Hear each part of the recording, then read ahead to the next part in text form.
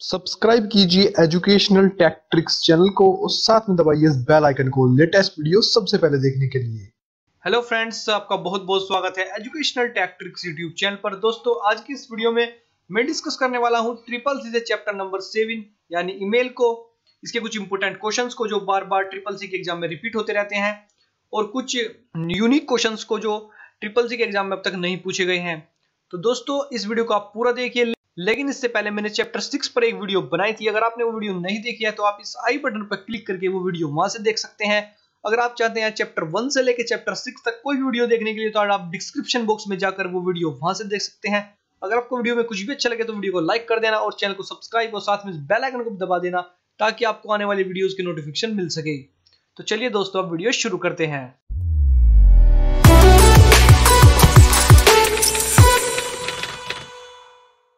Question number 1 है, which of the following is the correct format of a email address. इनमें से कौन सा करेक्ट फॉर्मेट है ईमेल एड्रेस का? ए है name at website eight info, B है name at website dot info, सी है www.nameofawebsite.com और डी है name.website.com। सो इसका जो करेक्ट आंसर है वो है option B, name at website eight info. तो दोस्तों, यही करेक्ट फॉर्मेट है ईमेल एड्रेस का। तो क्वेश्चन नंबर 2 है, MIME स्टैंड फ्रॉम यानी MI की जो फुल फॉर्म है वो क्या है? ए है multipurpose internet mail extension, B है मल्टीपर्पज इंटरनेट मेल, सी है मल्टीपर्पज इंटरनेट मेल एंड, या D multipurpose internet mail extra. सो इसका जो करेक्ट आंसर है वो है option A, multipurpose internet mail extension. Next question है, there are 4 scenario in. 4 scenario किस में होते हैं? ए सर्वर में, बी डोमेन में, सी आईपी में, या डी ईमेल में। सो इसका जो करेक्ट आंसर है वो है ऑप्शन डी, ईमेल में। दोस्तों, ईमेल में ही आपको 4 सिनेरियो मिलेंगे। सो इसका जो करेक्ट आंसर है वो ईमेल है। क्वेश्चन नंबर 4 है हमारे पास, in email we need two ways and to pair of MTAS when sender is connection to mail server वे।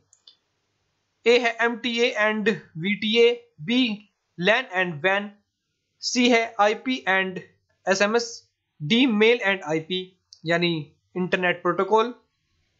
यहाँ पर आई का मतलब इंटरनेट, IP का मतलब इंटरनेट प्रोटोकॉल से है। सो इसका जो राइट आंसर है वो है option B, LAN and WAN। Next question, mail access start with client when user needs to download email from the. सो दोस्तों, मेल को डाउनलोड करने के लिए हम कहाँ जाएंगे? ए मेल बॉक्स में, बी मेल सर्वर में, या सी IP सर्वर में, या डी इंटरनेट में। तो इसका जो राइट आंसर है वो है ऑप्शन ए, मेल बॉक्स में। नेक्स्ट क्वेश्चन है question number 6, when sender and receiver of N email are on same system we need only to. ए है IP यानी इंटरनेट प्रोटोकॉल, बी डोमेन की, या सी सर्वर की, या डी यूजर एजेंट्स की। तो इसका जो राइट आंसर है वो है ऑप्शन डी, यूजर एजेंट्स की। क्वेश्चन नंबर 7 है हमारे पास, पोस्ट ऑफिस प्रोटोकॉल वर्जन 3 यानी POP3 has 2 modes, delete mode and. दोस्तों, जो POP3 के जो क्वेश्चंस हैं जितने भी पूछ ले जाते हैं, ये सबसे ज्यादा पूछ ले जाते हैं, आपको ट्रू फॉल्स में मिल जाएंगे और टिक द करेक्ट में मिल जाएंगे। तो आप इन क्वेश्चनों को थोड़ा सा ध्यान दें। ए है outbox mode, be keep mode, C idol mode, या डी फंक्शन मोड।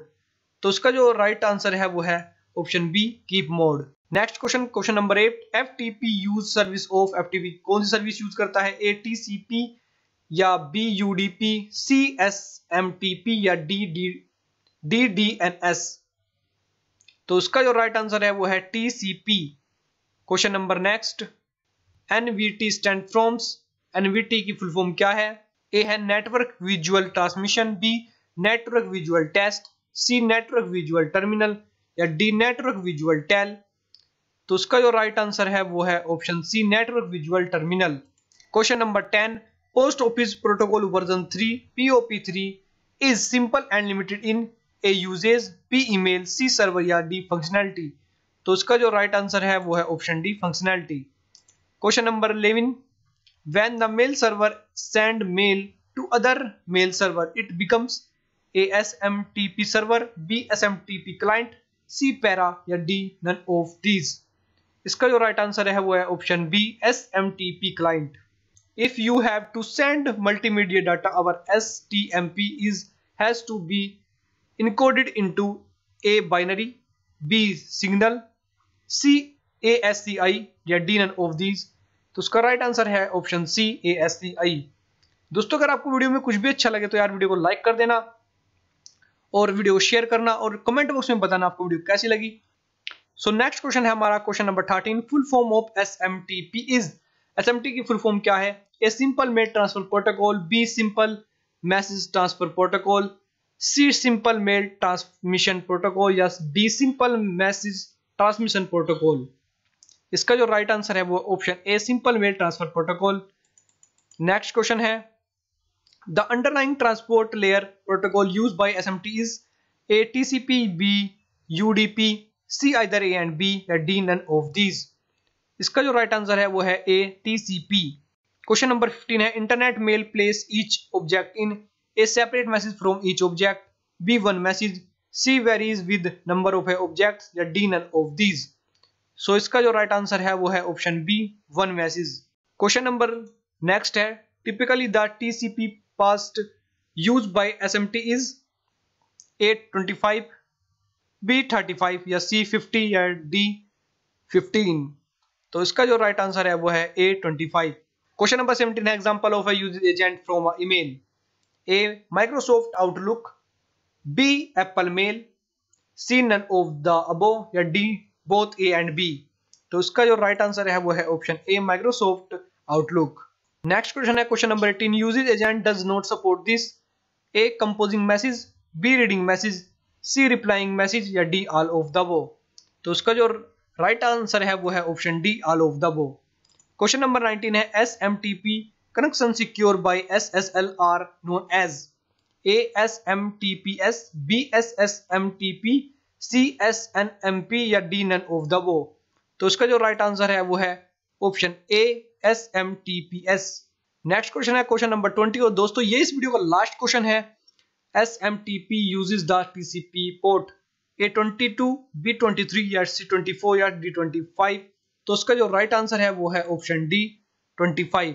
दोस्तों उम्मीद करता हूँ आपको ये वीडियो अच्छी लगी होगी। अगर आपको ये वीडियो अच्छी लगे तो वीडियो को लाइक कर देना और कमेंट बॉक्स में बताना आपको ये वीडियो कैसी लगी और ज्यादा ज्यादा दोस्तों चैनल को सब्सक्राइब कर देना और साथ में दबा देना इस बेल आइकन को ताकि आपको आने वाली वीडियोस की नोटिफिकेशन मिल सके।